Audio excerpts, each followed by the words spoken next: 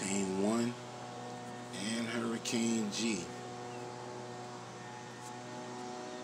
lyricists that have returned to the all, or returned to all. About that. These two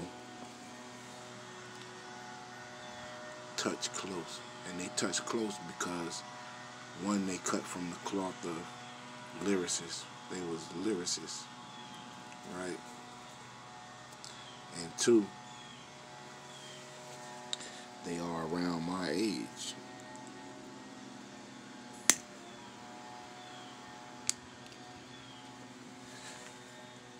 I think they said, well, it was written that Hurricane G passed from cancer, right?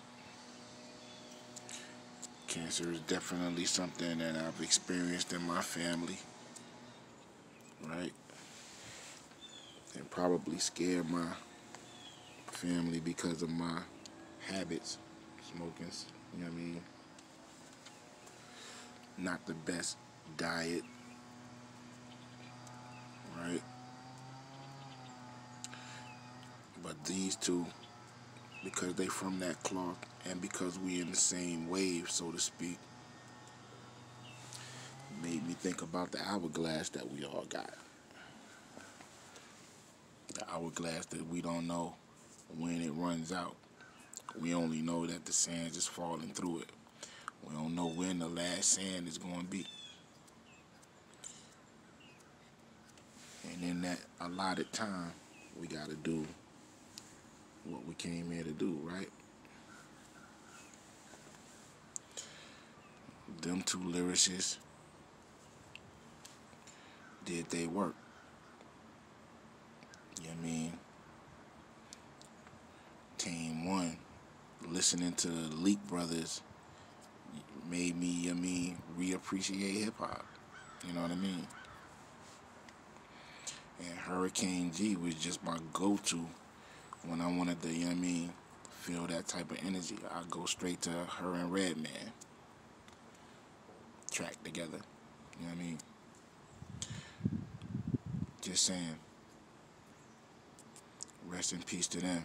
And in lieu of everything that's been going on with rappers, you know what I mean, dying,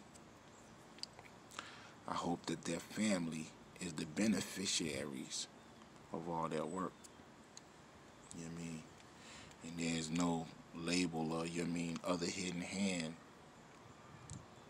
that's going to be holding up the works that these two lyricists put in for their families.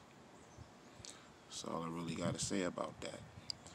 Rest in peace, Hurricane G and Tame 1. All us still living, be aware of the hourglass. Do what you got to do.